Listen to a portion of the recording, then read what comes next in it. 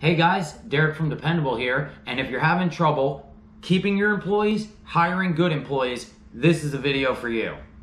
It's almost problematic, can't sleep because I'm so excited to go to work the next day.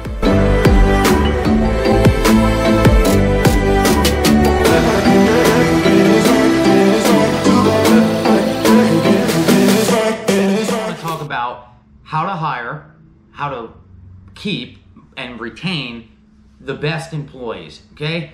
The goal here, we don't want to hire just an average person. They come in, it's Monday again, I'm here for work, and they just kind of go through the motions. Not our goal here. Our goal is how do we hire and how do we retain, most importantly, the best employees that money can buy. And number one is money, right?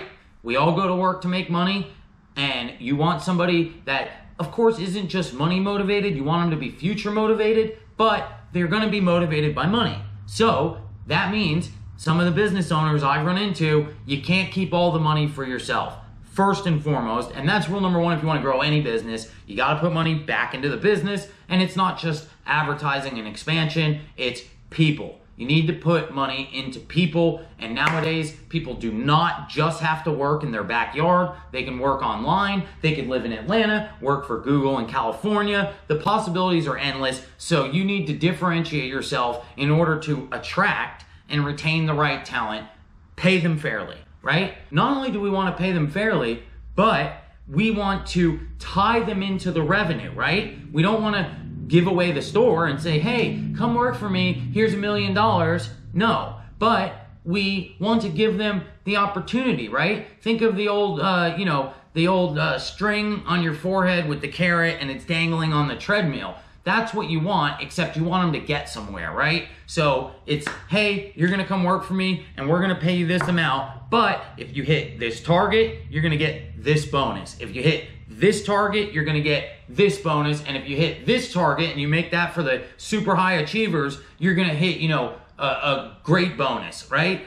What I do in my company, every single person gets paid based on revenue and production, period, hands down, end of story. Every single person, every single one is connected to revenue, and we incentivize them by giving them retroactive bonuses. So for an example, anybody on our sales team, if you sell like a normal sales job, tier this, you get this commission. Tier 2, you get this commission. Tier 3, you get this commission plus for the beginning half of the month, all that tier 1 and tier 2 that you already got paid for, we're gonna give you another 2% bonus retroactively. And that really helps for the end of the month production. So, good compensation package that is connected to revenue is crucial. That will help you attract the right people and retain the right people. Number 2, lead by example. If you're one of these people that own a company and you just want to sit there, put your feet up, you are never going to attract the right talent. We always used to say, look, right? What does the alcoholic attract? People that like to drink. What does the hard worker attract? People that are hard workers. And the reason is because they're not going to surround themselves with people that are not like them. Human beings by nature want to surround themselves with people that are like them. So you want to surround yourself with good people, be a good person, be the hardest working guy in the room, show up early, stay late, lead by example where people are like, hey, what's wrong with that guy? Number 3, let everybody know the plan for the future, right? Any person nowadays that's hungry, that's a go-getter, they want to know, hey, what's the plan, right? It's like a coach in a football team. What's the plan for the future? Where's the company going? And I always tell people when they join our company, it's like a vehicle and we're the driver, right?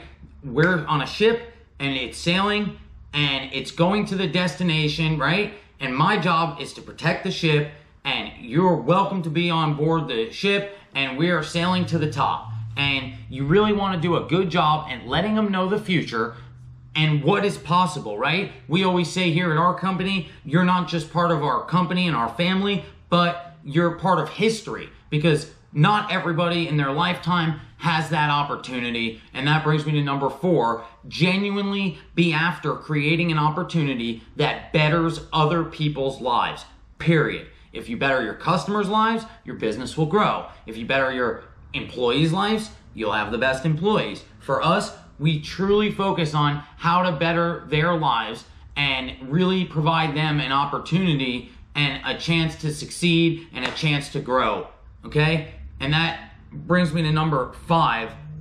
Give them not only a goal, not only something they can grow, show them examples, right? Keep people in the company moving forward. Hey, this is Alberto. He's worked with me from the beginning. He started here. Now he's here. So you let them know the possibilities and you back it up. This isn't an all talk game. You know, you got to walk the walk. So you really need to look at yourself first in the mirror, because I can't tell you how many people tell us, oh, it's so hard to find good people. And I was just talking about this the other day with my production manager.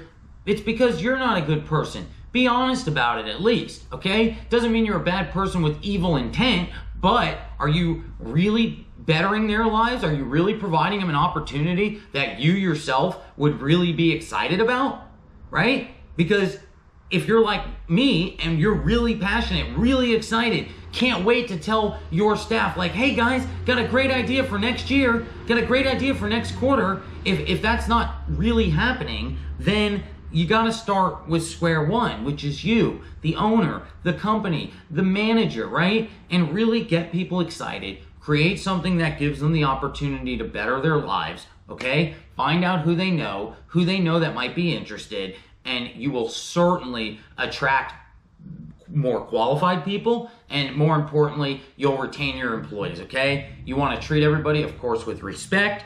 I mean, we like to say here we're an employee-owned company, right? We value everybody's opinion, and that's another big one. Make sure you listen to your employees. They will talk. Most people don't just leave, right? They don't just say, hey, I'm out of here. They voice their opinion. Obviously, you can't please everybody, but give everybody input before there's a problem. Don't just say, hey, the door's open. I used to love that in corporate world.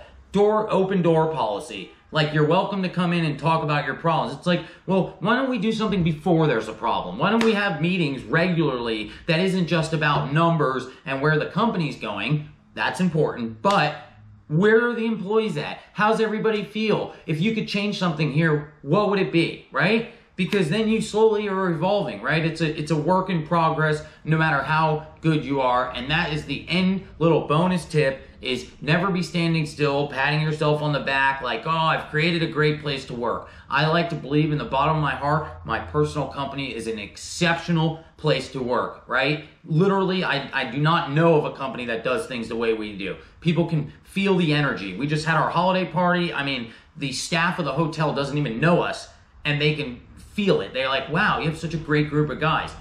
And you really don't want to stand still and pat yourself on the back. You want to always be making it better. Little tweaks, listen to their opinions, make everybody feel included, treat them like family, and you'll solve your hiring and your staff problem, because, by the way, word gets out of what type of company it is to work for. There's even websites out there that are, you know, what is it like working here? What is it like working there? So start at square one, okay?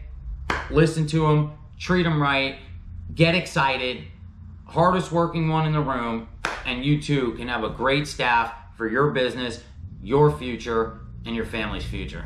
Thank you. Be sure to like, comment, subscribe. If you have any questions, leave them in the comments below. I'd love to hear your guys' thoughts, any tricks on what you do to hire and retain employees. It's always a big topic. Leave them in the comments below. Thank you.